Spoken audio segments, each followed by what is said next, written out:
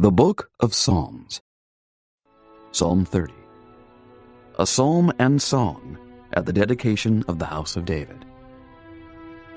I will extol thee, O Lord, for thou hast lifted me up, and hast not made my foes to rejoice over me.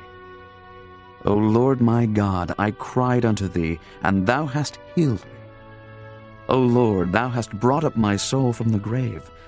Thou hast kept me alive, that I should not go down to the pit. Sing unto the Lord, O ye saints of his, and give thanks at the remembrance of his holiness. For his anger endureth but a moment. In his favor is life. Weeping may endure for a night, but joy cometh in the morning. And in my prosperity I said, I shall never be moved. Lord, by thy favor thou hast made my mountain to stand strong. Thou didst hide thy face, and I was troubled. I cried to thee, O Lord, and unto the Lord I made supplication. What profit is there in my blood when I go down to the pit? Shall the dust praise thee? Shall it declare thy truth?